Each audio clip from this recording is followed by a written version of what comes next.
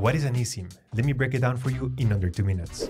Whether you're using an iPhone or an Android device, understanding eSIM is essential. And today, I'll show you exactly how it works, why is it important, and if you should start using one right now. eSIM stands for Embedded SIM. Unlike traditional SIM cards that you can physically remove and swap, an eSIM is built directly into your phone's motherboard. In other words, it's built directly into your phone's hardware. No plastic, no SIM card trays, and no swapping between physical SIM cards anymore. You activate an eSIM digitally by scanning a QR code provided by your eSIM provider, or by entering an activation code. And that's it, it's pretty straightforward. Now, you can store multiple eSIM profiles on your phone and switch freely between them in your phone's settings.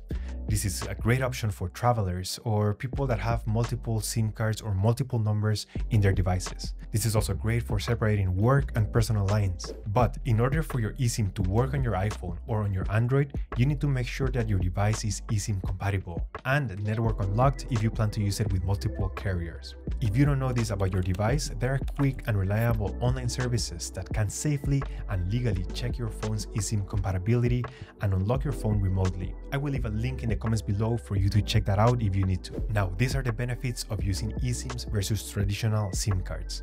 To start with, you won't need to wait for your SIM card to be mailed over you, and you will be able to instantly get it activated over the internet.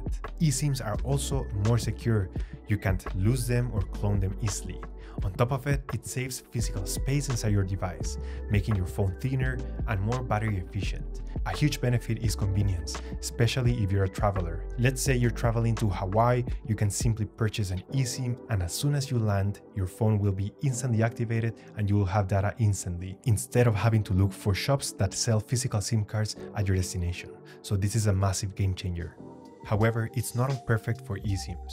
Still today, not all carriers support eSIMs yet, especially the small carriers. Also, some users might find the initial setup a bit complicated. And if your phone breaks, you can't just pull a new SIM card and use another phone instantly.